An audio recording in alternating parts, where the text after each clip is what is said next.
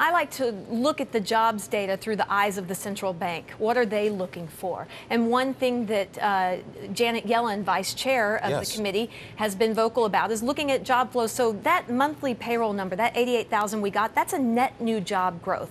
It matters, though, where is that number coming from? Is it coming more from the components? Right, the components. So you think as the numerator is the number of hires and the denominator is the number of layoffs. So we've been getting better net job growth. Of course, March was an exception because hirings are pretty much moving sideways. We haven't seen a ramp up in hiring. Well, I'll tell you what, Rami, bring in the camera so that now, Ellen, you can actually talk to this. What we're looking at exactly, layoffs in yellow, hires in white. We index hires and layoffs so we can just see the relative changes over time. And you can see that the pace of hiring has pretty much been moving sideways. We know that employer surveys have said we're not going to hire more in 2013. We're pretty much happy with the staff we've got.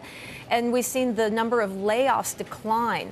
And so that's really where the better net job creation has been coming up until now. Layoffs have been dropping. Hires have remained the same. So you get a better net job creation. Understood. Now, we have two more charts in 90 seconds. So let's go right to the unemployment rate, 7.6%. Yeah, 7.6%. It's been a low slog downward trend, too slow for the Fed's liking. It still remains significantly higher than the 6.5% threshold that they've said would be a trigger to start discussions around when to raise rates. We're not going to get there anytime soon. You heard from Michelle Meyer earlier. Right. Their expectations is not until late 2015. That's in line with our expectations as well. She, of course, the economist at Bank of America. You two agree it's going to take a long time. And finally, here's the real concerning part.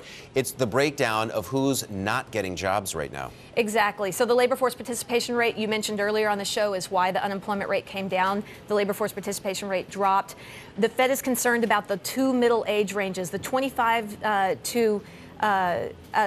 the graph there, it should say actually 25 to 44 and 45 to 59. Those are prime working age years. We should not see a decline in participation rates for those age groups. That's worrisome for the Fed. That's a problem.